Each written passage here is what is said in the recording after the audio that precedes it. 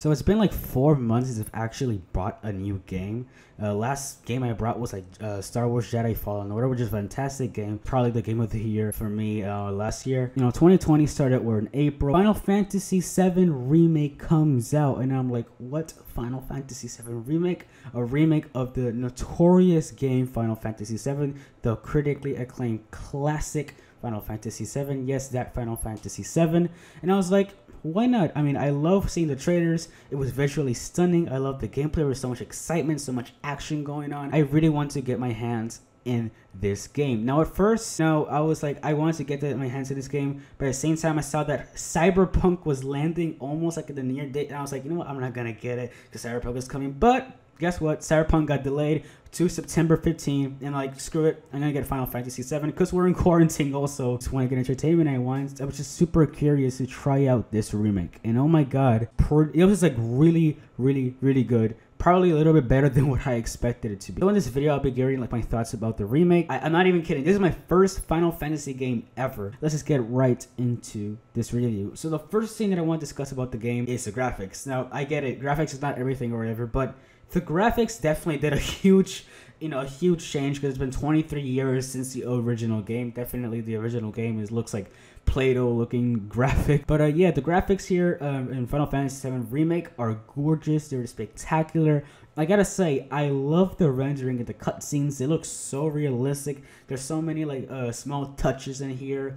The vegetation is so gorgeous, so active. It feels alive. The grass as well. And also when there's some areas, like in some chapters where you visit Aerith's garden, I believe, and Aerith's house, the vegetation is so alive. It's so green. Also, the water effects are really cool. I also like when you go to battles, the effects that you put, like when somebody throws you poison, you're like shooting bullets with Barret. You can see the little details of it coming out. I think it was pretty nice, little touching design that they had there. And yeah, the lighting also pretty good. Now, for a game that has been really old, this game just is phenomenal. They nailed every single aspect when it comes to the graphics. I was saying the lighting is fantastic. They nailed every single aspect of that. And yeah, so next thing I want to cover in here is the characters. And oh my god, it's just, I know there's a huge difference because the Final Fantasy VII, like the original one, was all like text to speech. I mean, not text to speech, but it was all text in the screen. It was like Pokemon, because Pokemon, there's never been like a voice acting game that I have played, obviously. VII Remake feels so alive because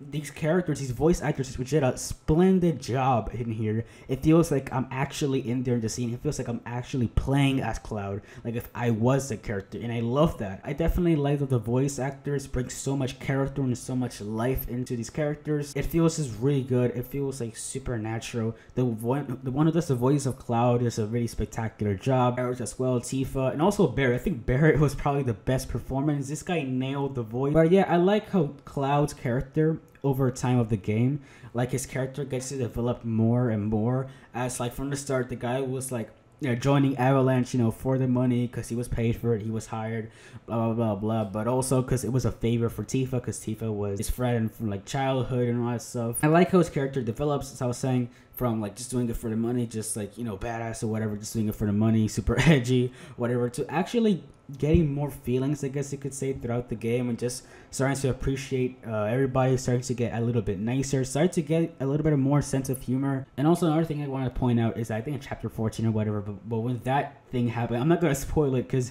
there's probably people here that haven't played the game, like want to play it, and I'm just doing this review and trying to keep it as spoiler free as possible. I definitely do not like watching videos there's spoilers of the games, and it sucks. It completely sucks. I've been one of those people who have seen spoilers, and I definitely hate that. But yeah, definitely I like Tifa's character as well, as I was saying, from that scene in chapter 14 or whatever happened, and she's like really sad, she's really deep in, and then Cloud like tries to comfort her as best as possible. Like, you get to see the emotional impact that scenes like that have on these characters, and I love that thing. It adds so much, it brings so much life into these characters as well.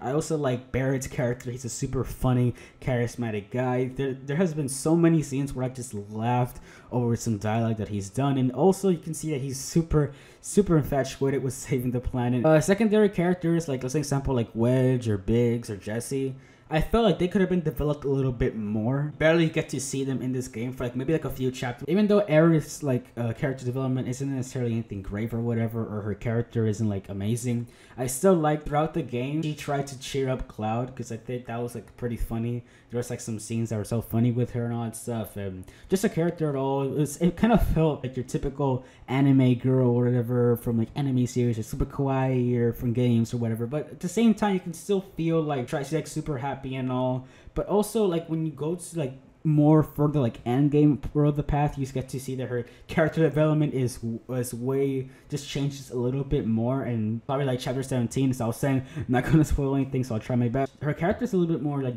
deeper, I guess you could say, more darker and more like somber, and you'll probably see that yourself if you, I don't know, watch a video, like a gameplay video of that chapter specifically, or you just play the game throughout, because I'm assuming that's what many of you guys are doing or have done already. Yeah, definitely I love the character development that it had here. You could definitely see so much changes going on here. I love the small little elements that they add in this character. So I was saying the voice actor did a splendid job here voicing the characters. Feels really alive, feels really rich. So speaking about rich, the gameplay in Final Fantasy VII Remake is really rich. So if you were to compare this to Final Fantasy VII, like the OG game, definitely there's a huge change, because the OG game is JRPG. No, it's like Persona 5 gameplay or Pokemon gameplay. So what I like about Final Fantasy VII Remake is that it's brilliant in how it does its gameplay mechanics, because it fuses sort of like the JRPG side, because you know you can access potions and all that stuff, and you have like these different like I guess type of combats and moves that you could do in this game. And it just also like mixes it together with RPG, with action and all that stuff, and you like feel like you're doing attacks, you're feeling like you're doing the strong attacks and all. It just, I like the crossover it does. It's so smooth. It feels like you're actually controlling the character like in real time, and not like in JRPG that it's like timed and that, or like you're just telling them to do the moves and just put the material whatever. But in here it's like you're actually doing like the special attacks in here, and then you can do like the limits, you could like the special abilities, you could use the material, you can do the summons. I love how Square Enix, you know, developed this game's mechanics, this gameplay's mechanics. It's really fun to play. Also, speaking about gameplay, difficulty wise, I mean, I played it normal. That's how I play most of my games, or just all of my games, because I like to have a decent challenge, at the same time enjoy the story. I don't like to play in hard or in easy, because I feel like in easy mode there's not that much of a challenge. It's gonna be completely story, which I don't mind, but I want to feel like a challenge, you know. I want to be like I want to have a balance between challenge and story, and I don't want to go hard mode, because that's like emphasizing more in challenge and barely in story. It's not Dark Souls obviously, because I didn't play in hard mode, but there were like probably like one boss fight, I guess, that it took me like 8 tries or something, or 6, and I was kind of stupid because I just didn't find this weak spot or whatever. But yeah, overall, instead of saying that boss that I was fighting, it was like a chapter 7 or 10, I'm not sure. It was a really tanky boss, not gonna lie. That kind of infuriated me a bit. It was like pretty long, it felt stretched out. I like how each like phase of the boss had, it got to get like super hard. They just made me even more frustrated and just harder to like fight this boss. I was just like a sweaty tryhard. Final boss in this game had me a little bit disappointed, and a little bit underwhelmed, because it's like probably took me like 2 tries to just complete the boss. I don't want to spoil the boss battle either, or who the boss is. It gives you so much help like throughout the battle. You'll see why. It gives you so much help, you get so much support, even though like it's probably around, I don't know, 10 or 15 minutes boss battle. Feels like it's just so easy, because you got so much support going on. It doesn't really feel like a challenge. It doesn't really feel like a 1v1 situation, that it just takes away the layer of the difficulty of what usual final boss battles have. Like you're gonna be a complete sweaty tryhard and waste all your potions or mega potions and all that stuff.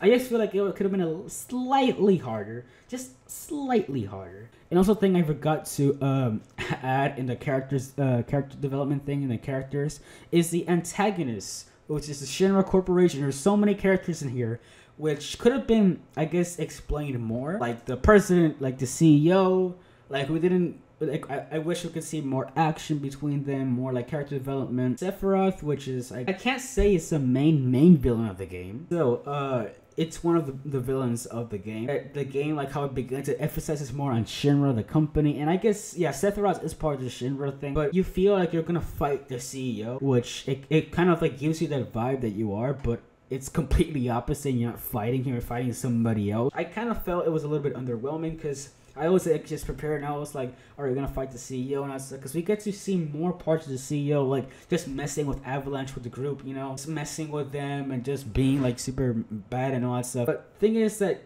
just Sephiroth just comes like in Cloud's vision, aiming it more on him as the main like antagonist is a little bit, I don't know, just a little bit out of touch, a little bit really, just a little bit random, to be honest. I expected, you know, the story to be a little bit more organized. The ending of the game is super confusing. I got so many questions about the ending. I mean, I know there's like videos of it, like IGN posted a video of it talking about explaining the ending. I haven't seen it yet, but still, there's like many videos explaining the ending. But still, as I was saying, a person like me who hasn't like touched a single Final Fantasy game or hasn't even played the original, you know, Final Fantasy VII game, yeah, I'm completely lost, you know. It was really, really trippy. I don't think this is a major spoiler of the game, but it does like leaves off like on a note which it can like expand more. It says in the finale that there's gonna be another game apparently. Pretty hyped for the next game, mostly because I'm anticipating and I'm excited because waiting for more content. I originally thought it was gonna be like DLC for this game to expand it. Download file of the game was like around 60 gigabytes or something. I was like, damn, this game is pretty big. And really, for 33 hours of gameplay, for me it took 40 hours because,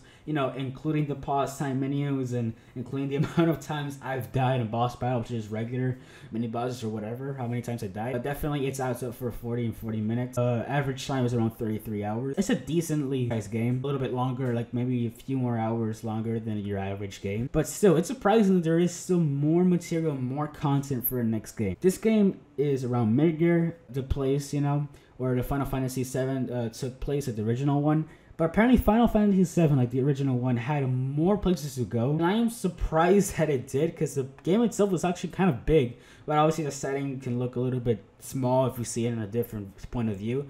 But yeah, I'm surprised that there was still more content for a sequel. And maybe there's going to be a third game. I mean, apparently this game is like a fraction of the original story of Final Fantasy VII. So there's probably going to be more material leading up for other games. There's probably going to be a sequel and then a sequel to that sequel. You know, probably make it a trilogy because it definitely has enough material to carry on to a trilogy, and I believe it does, really. The music in this game is beautiful. It is gorgeous. In different areas when you like walk into a place, in different areas where you get to go to like this abandoned wasteland, I guess you could say. You get to hear like these elements of these Japanese as well plucky sounds, like kind of like a harp was playing. Little this weird sing type of melody kicking in.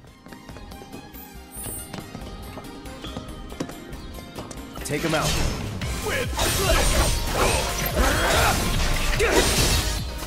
And it's really fast paced. It's really just like 80s type of inspired. And when you get into a battle in that area, the music, the tempo starts to get like super fast, like probably in the 160 or higher BPM sort of range. I like how the music builds up when you're in different areas in the game. Like when you're fight, it turns more intense. Working around, it gets a little bit slower, but slightly intense. I like how the music changes in the aspect of the environment that you're in. I think it's a pretty nice small detail that they added here in the game. If I were to give a con to this game, it's probably the side quests. The reason is because most of the side quests in this game are always so repetitive. It's always like, fetch me this, fetch me that, do this, do that, find this, find that. It's always like the same thing over and over and over, and it's so boring to do. And I just always want to go straight to the campaign, straight to the story, because it's just more interesting than the side quest itself. I mean, there are barely side quests in this game that are really you know, interesting from what I've played. I can't necessarily, you know, say that all of them are bad or interesting or uninteresting, but most of the ones that I've got are just the same thing, and the ones that I did are just mostly like the ones that captivated my attention. Because just keep in mind, I'm not a side quest person necessarily. I did like probably like 5 side quests and that was it, because the main story always kept me hooked. And just side quests that I did were, I guess, quote unquote, interesting side quests to do. So overall in the game, I loved it. I think Square Enix nailed this remake. Possibly my favorite remake to date, and I'm not even kidding with this one. I still haven't played the Resident Evil remake yet, but so far this is my favorite remake that I've played in a long time actually. So of course, a lot of you infatuated with scores and all that stuff. Me too. What would I give Final Fantasy VII Remake? an 8.5. It is worth every single dime from your pocket. Is this Game of the Year material? Yeah, I see this being Game of the Year material, at least a nominee. The Last of Us 2 disappoints, which I don't think it will. Cyberpunk disappoint, then I think this could be easily like Game of the Year, or at least a contender for Game of the Year. But this is definitely gonna be a nominee, at least a nominee for Game of the Year. That I can probably assure you. So yeah, thank you guys so much for watching this video. I know this is a little bit different, you know, compared to the videos I make for my channel. If you guys haven't seen my channel, please subscribe. Please check out my other videos. I do music reviews, talk about album topics that are going on, and here, you know, something to talk about gaming, but I don't like, it's not that frequent. I mostly talked about gaming in this aspect because I love the game. I'll probably get back to music reviews soon, but yeah, thank you guys so much for watching this video. Be sure to hit that like button down below, subscribe as always, and yeah, turn the notification bell, leave it on please, all notifications please, and yeah, hope you guys are staying safe during this pandemic. Do not freak out, stay in your houses, do not do anything stupid, and yeah, peace out everybody.